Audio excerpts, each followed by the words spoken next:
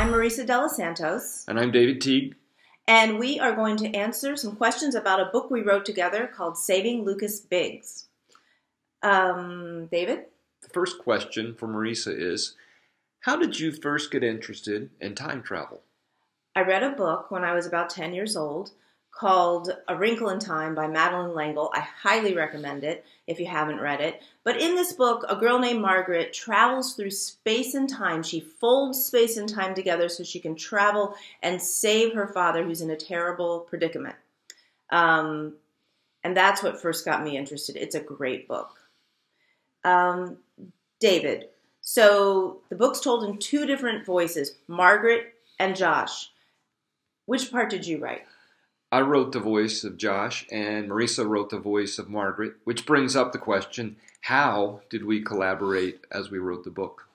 Well, in order to write a book together, we decided we needed to know exactly what would happen. So we figured out as much of the story as we could beforehand and created kind of an outline where we knew what would happen in every chapter.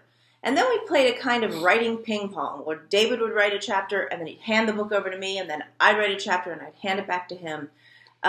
It was a really fun way to write a book. David, how did you come up with string theory physics? I personally didn't. I learned about it in a book by Bill Bryson called A Short History of Nearly Everything.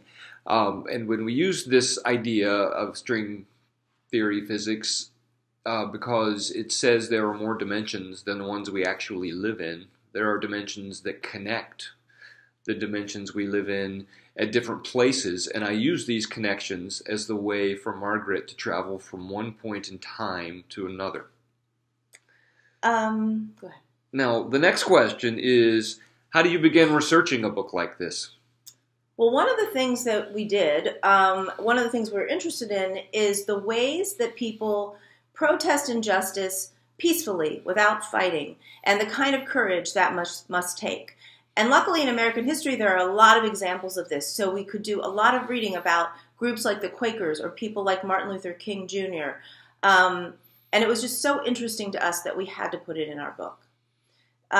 David, are there any facts, historical or modern, that we decided to use in the book? Yes, there are several, but the main historical event that we used is the basis of the mining camp massacre that Josh and Luke face. That's based on the Ludlow, Colorado massacre that happened in 1914 when the owners of a mine violently attacked their workers because the workers were standing up for their own rights. So you can look that up in a history book, the Ludlow, Colorado massacre.